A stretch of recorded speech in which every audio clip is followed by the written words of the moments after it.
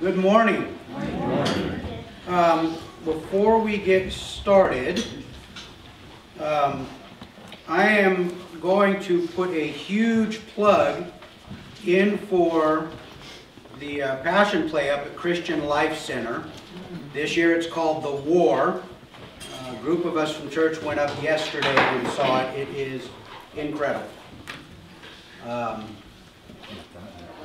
You know, I think sometimes we're so inundated with the concept of the cross and the sacrifice that sometimes we forget its meaning and its cost.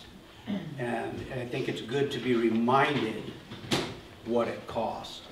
I do have some cards up here for the war. It tells you when it will be playing. It plays again, starts again this Wednesday at 7:30. So it goes Wednesday, Thursday, Friday, 7:30 p.m. Saturday it's at 3 and 7:30. And then Sunday, which is Resurrection Sunday, it's at 8, excuse me, 8 p.m. So if you'd like one of these cards, I've only got a few of them. I took half of the cards on the table, but I've only got a few left. So I would really encourage you. And I want to encourage you in two other things. One, go prepared. Bring Kleenex. Okay? I know they're actors. I know that wasn't Jesus and it wasn't the disciples, but the idea of seeing my Savior on the cross for my sake, that was heavy. And when he came out of the tomb, I wanted to jump and shout. And I thought I'd be kicked out as a Pentecostal. So be prepared, get your heart ready, and bring Kleenex. Before we get into the message today, I was, thankfully, I was corrected last week on something that I have missaid, and I'm going to blame it on years and years of indoctrination into replacement theology. Last week, I would refer to Jesus. We talked about Jesus' trek from Bethany all the way up to Ephraim, and then back around to Bethany, to Jericho and Bethany, and then Bethphage. And I kept referring to, he was going down to Jerusalem. That is inaccurate. You never go down to Jerusalem. You always go up to Jerusalem. If you look on a map, actually, would you go ahead and put the first slide up? I want to show you something that is really cool. If you, oh, I don't have my little pointer thingy. Hang on a second, I'm going to get my pointer thingy. Thank you. Okay. If you look at, I'm going to try and get out of everybody's way. If you look at Jerusalem, you'll notice that there's a valley on this side. This is the Hinnom Valley, Beth Hinnom. It's where we get the word Gehenna, which is the Hebrew word for hell. Okay? And as compared to Sheol, which is the grave, that's where everybody goes when they die.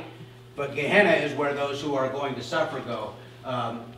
That's the valley of Beth Hinnom. For those of you that have studied any in the Old Testament, this is where they would throw the altars when they tore down the Baal altars and the Asherah poles and the altars to Molech. They would throw them in here, and then they would put refuse on them so that they could no longer be used. They were no longer holy. And so that idea, because that place, they would throw the refuse out there and then set it on fire, it kind of conveyed the same idea of what hell's going to be like, the eternal fire. Okay? But then if you look over, this is on the west side coming down, and then if you look over on the east side, you see the Kidron Valley, which is also known as the Valley of Jehoshaphat. You'll notice that you can't get to Jerusalem without going through a valley. You have to go up to get to Jerusalem. Always up. One other thing that I want you to see, in the Bible, in the Old Testament, God calls Jerusalem the place where he put his name. Okay? And we go, well, yeah, you know, I mean, that's where he had his temple, right? Yeah. But if you look, there's a third valley, right here, the Tyropian Valley. And if you look at the valleys, you have a letter. It's a Hebrew letter. Looks kind of like a W. Do you see it? Oh, wow. Okay. That's the Hebrew letter for Shin, which is the letter equivalent to God. So when God said, I put my name there, he stamped it. Boom. That's his name right there. So it just kind of a cool thing. Another cool thing, if you look right here, they call that the footprint of God, because it looks like a footprint. That's actually the city of David. So, anyway, my correction, thank you, Dennis, for bringing that to my attention, because we fall into habits of saying things, and a lot of times they're incorrect, so we want to be correct. You go up to Jerusalem. Last week,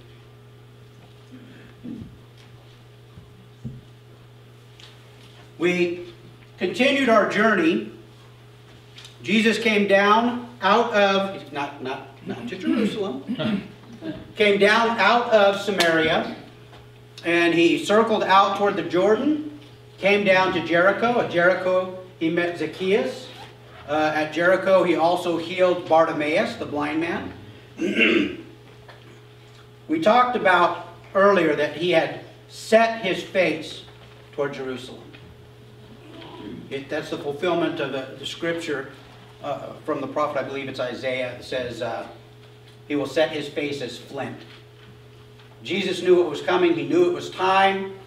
He set his eyes toward Jerusalem. He set his gaze toward Jerusalem, and he set out. He was not going to be stopped. But on the way, he stopped in Jericho to meet with Zacchaeus. And on his way out of Jericho, there's a blind man sitting by the road that calls out to him, Son of David, have mercy on me. And they tell him, dude, shut up. He's busy. He's got stuff to do. And if that were most of us, we'd probably go, oh, geez, sorry, wow. You know, but Bartimaeus did he? No, it says he shouted even louder. Like that. We worked on that. He shouted even louder until he got Jesus' attention. And Jesus said, what do you want? He said, I want to see. And Jesus, and this is cool. This is, you know, when Jesus healed the blind man, he did it different ways. Okay, sometimes he just spoke. One time he actually made mud and put it on the guy's eyes. But I love the idea because he reached out and he touched him. We have a God that touches us. Okay, he's not distant. He's not out there somewhere minding his own affairs or keeping an eagle eye on us so he can smite us when we fail. We have a God that touches us. And Bartimaeus was healed. And then he goes, if you look on our map, you'll see that Bethany is right over here in the corner. Okay, Jericho would be way over here. And so he goes to Bethany and he stays at the house with Mary, Martha, and Lazarus. Lazarus who had been raised from the dead. You know, Scripture says that when Jesus came, when Lazarus was sick, he had passed away, and Jesus has waited for 4 days before he came. And then when he was walking toward the tomb, seeing the distress of the people, it says Jesus wept. Okay? And I'm not really convinced that Jesus was weeping for the same reason the other people were weeping. I think Jesus was going to do something that wasn't necessarily a good thing for Lazarus, because he was going to raise him from the dead. And, you know, you think, oh, everything's great, everything's marvelous, we've got him back. You know, Lazarus would have been at this point in the bosom of Abraham, not yet heaven, but when Jesus comes back to Bethany, a large crowd of people start coming in. Man, this is the guy that raised Lazarus from the dead. I mean, we got to go see, we got to hear what he says. We got to see miracles. We want to see, we want to see, we want to hear, we want to know. And the Pharisees, the religious leaders, didn't like it. They didn't like it. As a matter of fact, if you look a couple chapters earlier in the story, we find that the Pharisees, or the religious leaders, we tend to say Pharisees all the time, but all the religious leaders were involved. Sadducees, Pharisees, the Herodians. It didn't matter. They had already determined that Jesus was going to die. As a matter of fact, Caiaphas, the high priest that year, proclaimed a prophetic utterance when he said it is better for one man to die than the entire nation. And that was exactly what was coming to pass. So they had already determined they're looking for a way to kill Jesus. But now, because Lazarus has been raised from the dead, and all of these people hear this miracle, and all these people know he was dead. You know, you don't chill in a grave for 4 days for fun. And he came out. So now the religious leaders, they add Lazarus to the hit list. Because when they see all the people coming to hear Jesus, Scripture says that they determined that they must kill Lazarus. Okay? I think Jesus was weeping because he knew that you know, people are looking for a sign, but the sign they're looking for isn't the one that they're understanding. When we were at the play yesterday, I was struck by a thought that I'd never had before. That happens occasionally. And Jesus had come into the crowd, and this crowd had been milling around on stage, and you could see there was a little boy that was lame, there was a leper, and there was a blind woman. And as Jesus is going through the crowd, he's healing the people, he's touching them. And he went to the leper, and the leper is wrapped up in robes, and lepers had to proclaim themselves. They were not allowed into the community. They had to dwell outside of the community. And they had to proclaim that they were a leper so that people would have warning and get out of their way. So lepers were the social outcasts, okay? Jesus touched the leper. And in the story, I mean, you read in the Scripture, that's one of the most amazing things about it. One of the earliest miracles that he did in Matthew was to heal the leper. And it says he touched him. Okay, now this is huge for two reasons. One, because the religious code said that if you touched someone with leprosy, and she's an example, she's not a leper. You're not a leper, right? Okay. Jesus touched him, but Jesus, it says he touched him, and the religious law, he would have been unclean. He would have to go ritually cleanse himself, okay? But there's also the stigmata of the stigmatism of touching a leper. Talk about cooties. I mean, this is like cooties on steroids. But this is a man who had not been touched by anyone other than a leper. It's a chorus. From the time he was diagnosed to this point. Matter of fact, there was such a stigma against leprosy that if you sat on a chair that a leper sat on, you were unclean and you had to go cleanse yourself. Okay? And Jesus touched him. And so we're watching this musical, and the leper is coming up on the stage, and Jesus walks up to him and he touches him. And the thought that came to me is that we're all the leper. Because before Christ purified us, before he washed us, before he cleansed us, we were rotten. We were falling apart. We were, I mean, as much as the Jews despised the leprosy, God despised our sin more. And then I started carrying that thought through. You know, there's not one that Jesus didn't heal that isn't us. Because we were all blind. We were all deaf. We were all mute. We could not speak forth the glories of God until his Spirit came into us. And we were all dead. And he raised us from death to life. And that just was an astounding thing to me. You know, before we left our house, Christy grabbed a bunch of Kleenex. Well, last time I was at the Passion Play was I think it was 1994. Haven't been since. I knew what to expect, but I was not prepared for how much it touched me this time. So, we're the leper. And God touched us. And his Spirit dwells within us. And he makes us whiter than snow. So, let's get into the final phase of our journey here. So we left last week with Jesus at Bethphage. You can see it up on the map there. That was considered a Sabbath day's journey from the temple. He stops at Bethphage, and he does something kind of weird. They're getting ready for Passover. Does anybody know what day this is on the Hebrew calendar where he stops at Bethphage? Okay, go back to our teaching on the Passover. And let's actually, if you would, turn with me to Exodus chapter 12.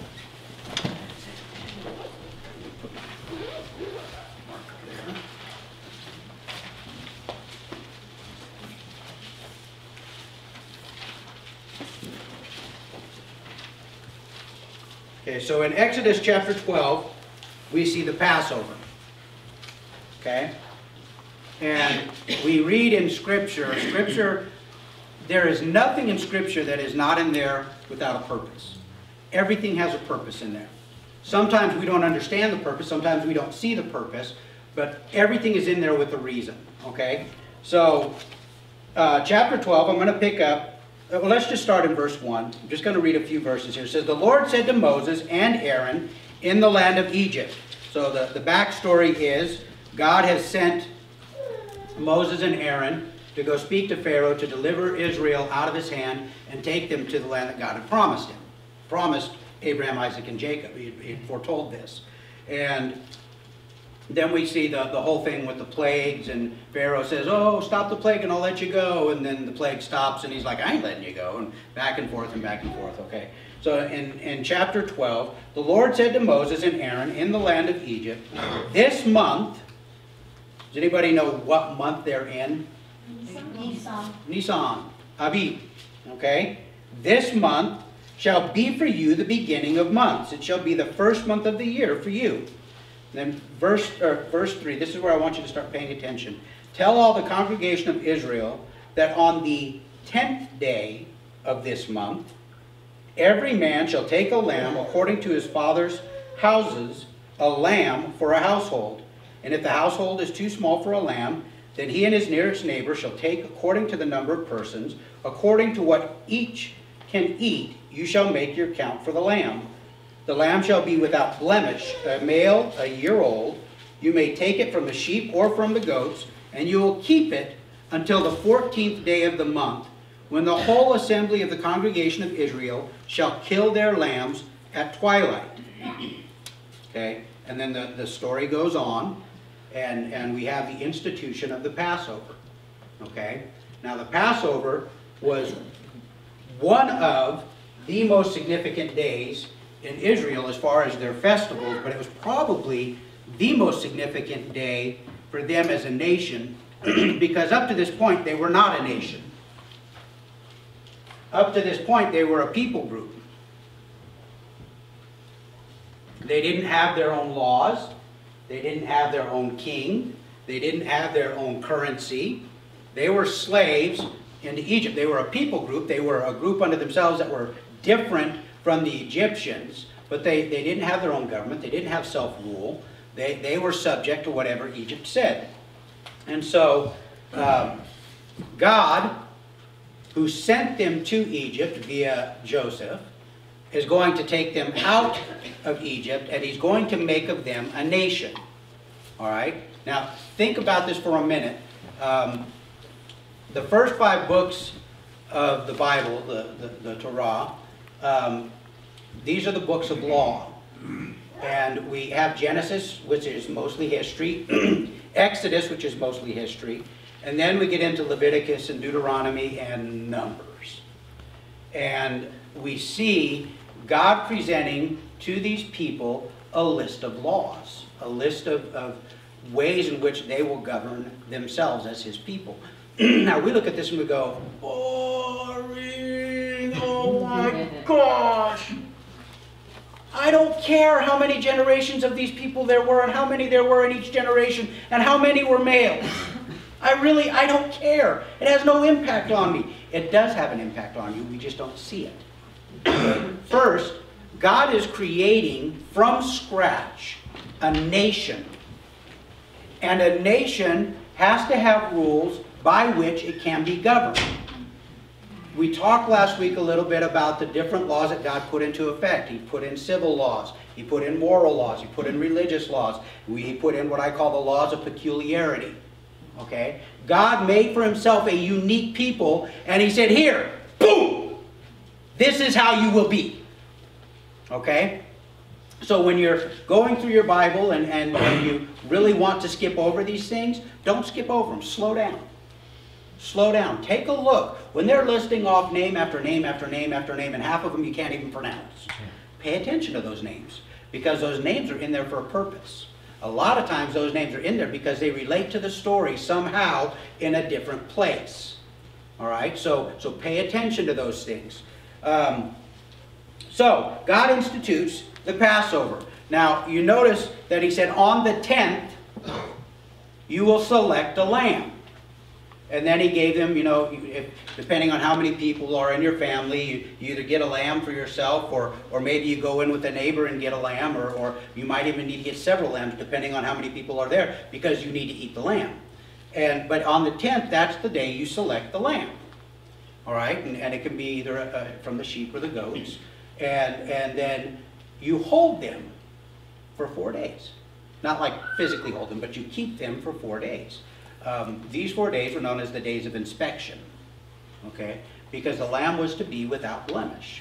So for 4 days, you would examine the lamb and make sure that it was without blemish. Now, as we get later in the story, because right now this is the first Passover, okay? And later, as we see in Leviticus 23, God ordains for them that this will be one of their festivals, one of their feasts, one of God's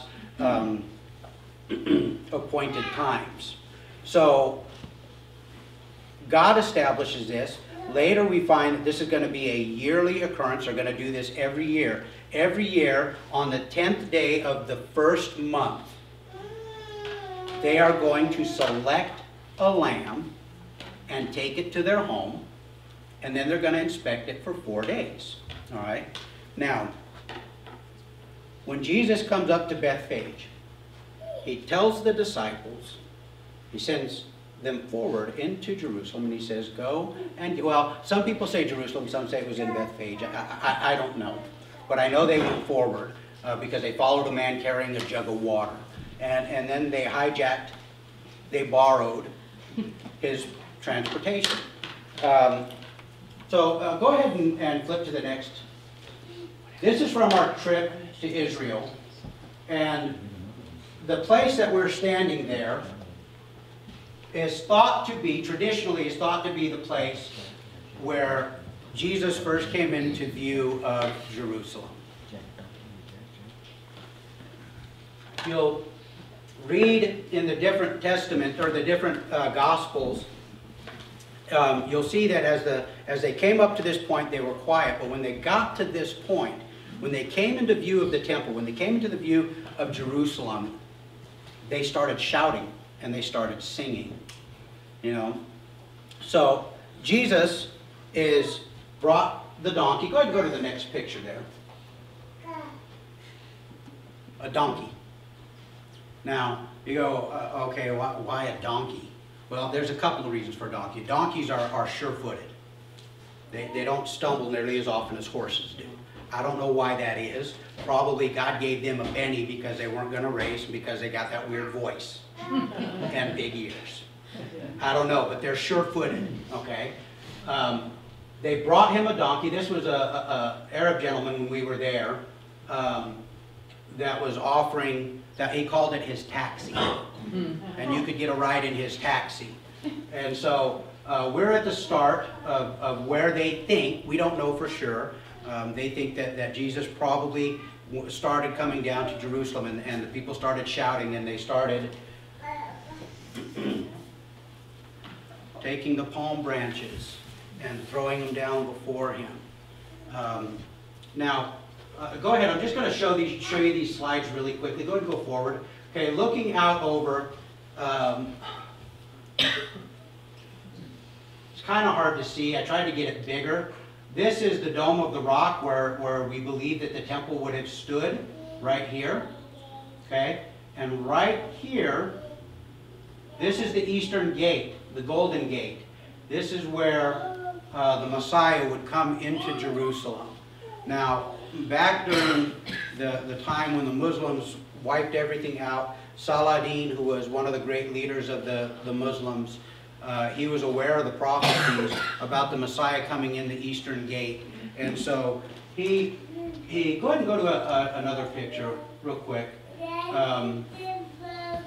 This is just the road as we're walking down. Again, they think this was probably very close to where Jesus walked. I just wanted you to get a feel for what it was like. Go ahead and go again. Okay, so here's the Eastern Gate right here. You notice there's no gates?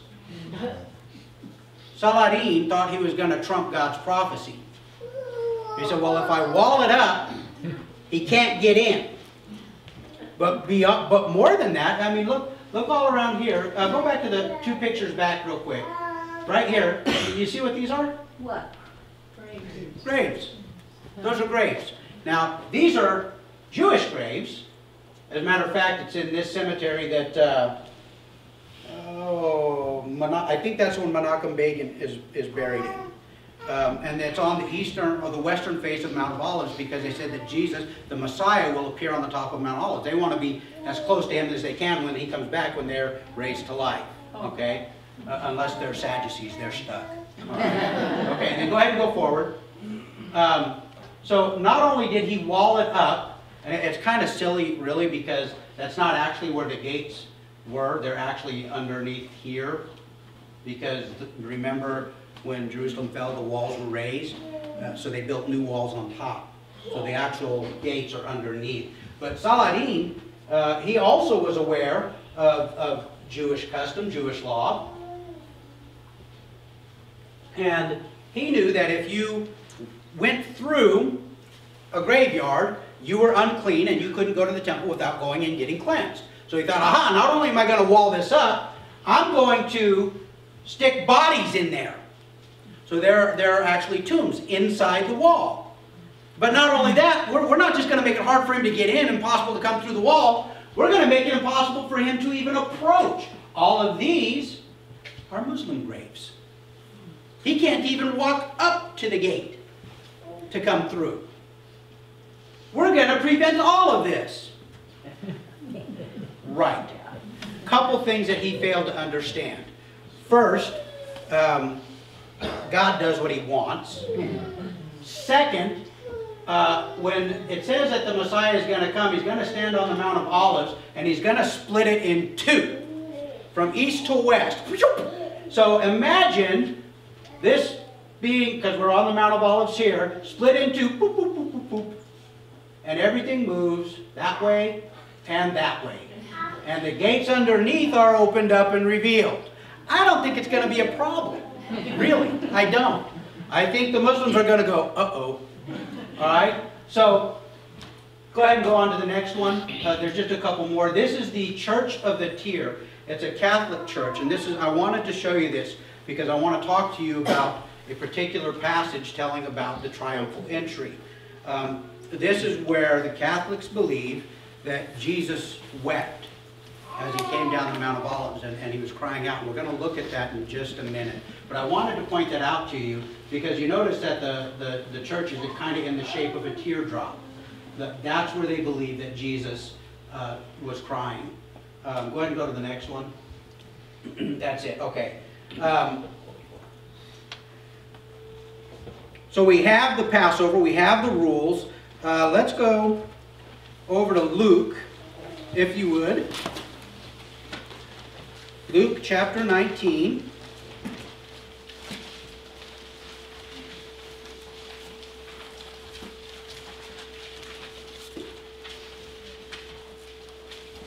Verse 28, we're not going to read here. I'm going to go down a little bit further. But verse 28 is where we left our story last week. He's at Bethphage. He sends the disciples forward to go get the donkey.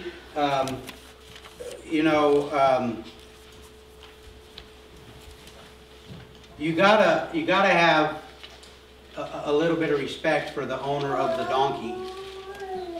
Because, you know, if somebody showed up at your house and climbed in your car and started to drive off, and you said, "Hey, what are you doing with my car?" and they gave you the answer, "The master said he needs it." And you went, "Oh, okay, cool." Far out.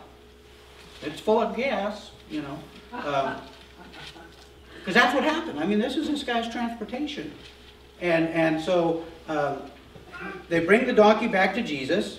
So down in verse 35, verse 34, they said, "The Lord has need of it." And then 35, "And they brought it to Jesus, and throwing their cloaks on the colt, they set Jesus upon it. And as he rode along, they spread their cloaks on the road. As he was drawing near, already on the way down the Mount of Olives, the whole multitude of the disciples began to rejoice and praise God with a loud voice for all the mighty works that they had seen, saying, 'Blessed is the King who comes in the name of the Lord, peace in heaven and glory in the highest.'" Okay. 39, "And some of the Pharisees in the crowd said to him," being Jesus, "Teacher, rebuke your disciples."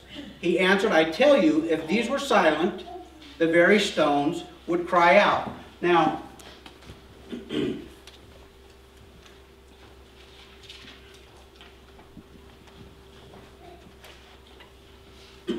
this is a fulfillment of a couple of prophecies. On the front of your bulletin, we use Zechariah 9:9. This is a prophecy from Zechariah. I'll read it for you. You don't have to turn there. It says, "Rejoice greatly, O daughter of Zion. Shout aloud, O daughter of Jerusalem. Behold, your king is coming to you, righteous and having salvation. And having salvation is he, humble and mounted on a donkey, on a colt, the foal of a donkey." Okay? Now, we need to look at a little history to understand some of the things that are happening here. About 332 BC, Alexander the Great had just conquered Tyre, fulfilling prophecy, by the way, because God told Tyre that it was going to be sacked. And they thought they existed in their pride because their city, their entire city, was on an island off of the mainland. And the only way to get across is either by a bridge or by boat. And when Alexander comes around the Mediterranean and he's heading toward them, they burn the bridge. Aha! He'll never get us now! And they could still resupply because they had harbors in their city, so they could send ships out and bring ships in, and there was really not a good way to starve them out. So they sit up and they're like, do you guys ever see the Monty Python's The Holy Grail? Yes. The French taunter, you know, "Go away, you English conniggots." And they were that's what they were doing. They're standing up in their towers going, "Ah, you foolish Macedonians, you know, you can't touch us, na na na na na na." So Alexander built a bridge out of earth, and he took it out, boom, boom, boom, boom, boom, boom, boom, all the way to the island. And they went, "Uh-oh," and Alexander sacked Tyre, fulfilling prophecy. So Alexander takes it down, and then he comes around, and he's headed to Egypt, because Egypt is the next house. Well, on the way from Tyre to Egypt, there's this little country, boom, Israel. And in Israel is being ruled at this point by the high priest. And he comes down and the high priest goes, "We don't want none of that." I think the high priest knew he was fulfilling prophecy. And I think he said, you know, hey, here's the keys. Take the keys to the city. And so Alexander didn't sack Jerusalem because they didn't put up a fight. They surrendered to him. Okay? So jumping forward a number of years, because Daniel prophesies about Alexander, and he prophesied that he was going to come out of the west and he was going to destroy the great ram in the east, which was Persia, and then his horn was going to be broken off and 4 horns would come up in its place. Well, Alexander died still at a very young age, and his empire was divided up amongst his 4 generals into 4 different kingdoms. Okay, we only need to be concerned with 2 of them. The Seleucid kingdom, which was kind of the area that is Iraq and Syria and Lebanon, and then the Ptolemy kingdom, which was Egypt, and up into Israel and Gaza and that area. Okay, now going forward a little bit, according to Daniel's prophecy, the king of the north and the king of the south would fight back and forth and back and forth.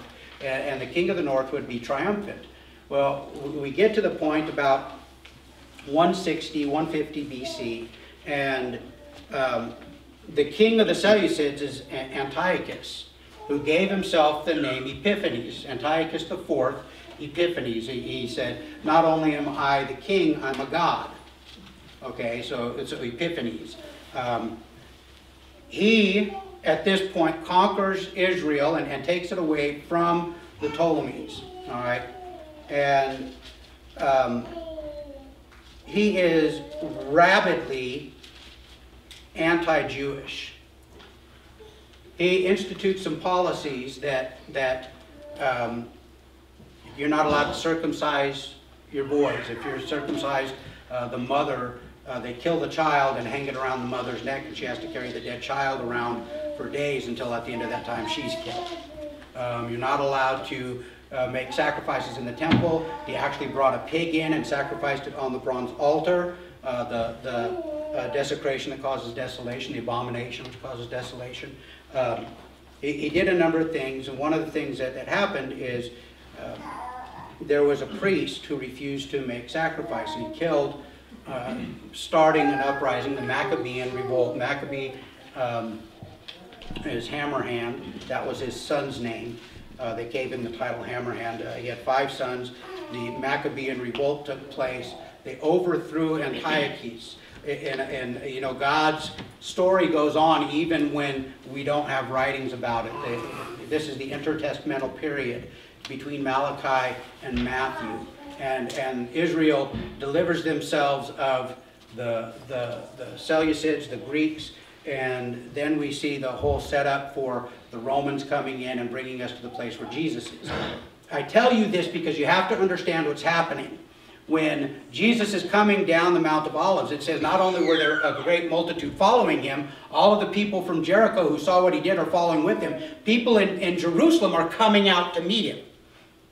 And they're shouting and they're dancing and they're celebrating. They're saying Yashana, which we say Hosanna, and it means deliver us, okay, set us free. And they're taking the palm branches, and they're waving them, and they're throwing them in front of his feet. They're putting their coats down in front of his feet. And we look at this as this, wow, this is great. This is awesome. Isn't everything amazing? Except for a couple things. One, we have no clue what is going on. Okay? We want to interpret it in our distinctly Western thinking, and we go, hey, it's a parade! Yay! Where's the floats?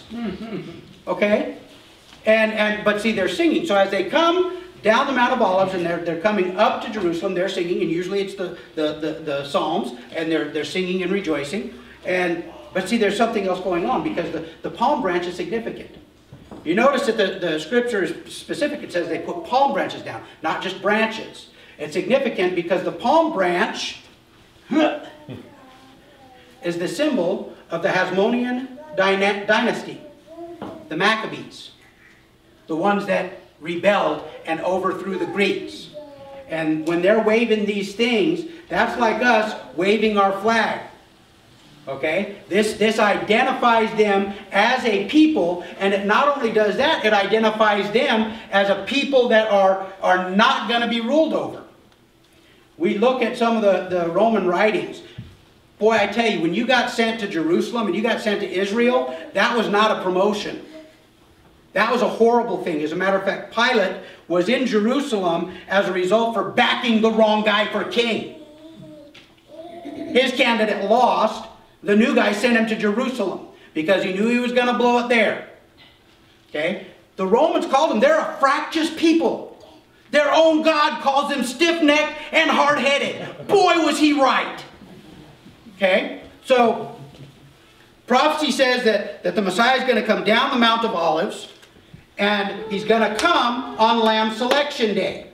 So every Lamb Selection Day, all eyes turn, There's the Mount of Olives. Is that him? That him? Oh, we know from antiquity, Josephus' Antiquities, that it was on this day that men that believed themselves to be Messiah, that had gathered followers to them, they would intentionally come down the Mount of Olives on this day so that people would go, oh, this might be the Messiah. Well, guess what? The Romans picked up on that. Because all of a sudden, hey man, it's just every day this year. It's about this time. All these weirdos come down off this mountain and they're stalking rebellion and they want to overthrow us. And so what did? They started bringing, they beefed up their forces around this time.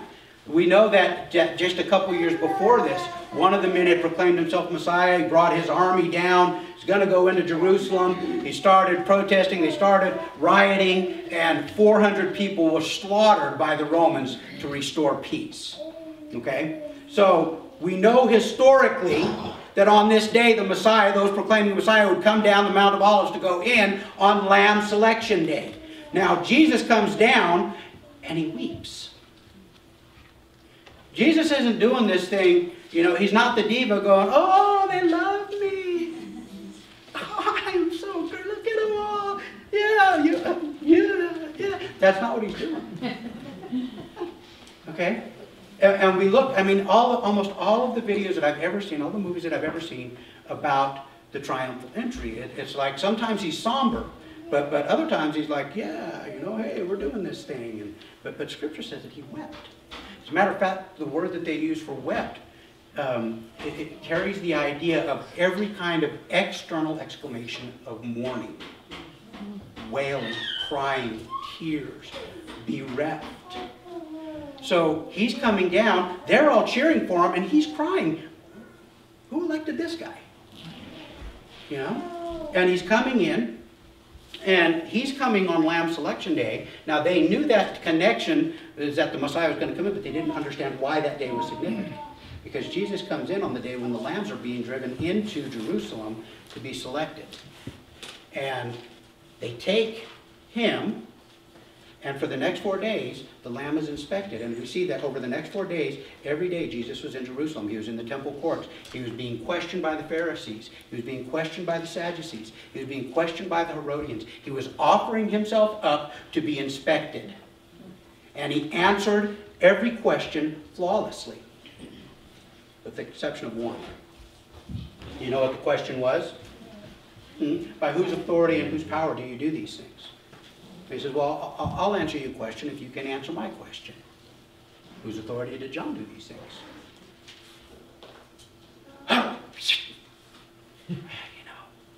If we say God, then he's going to say, why didn't you believe it?